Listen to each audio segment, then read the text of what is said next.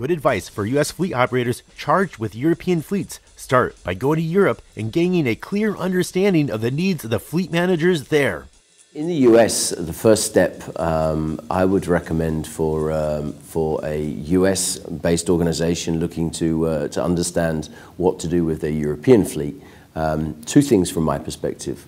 The first is to go to Europe and listen to what the fleet operators are, what their needs are, and what they're doing today. To really understand the difference between the two markets, between the US and Europe.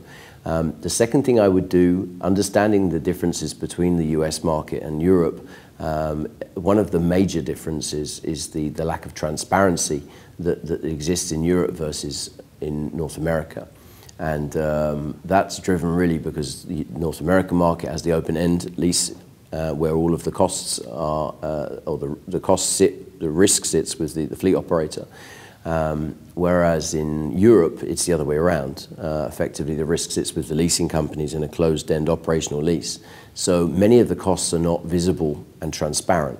And my recommendation would be to firstly gain as much of the transparency of your fleet in terms of number of cars, how much they cost you, what are the services that you receive within those costs.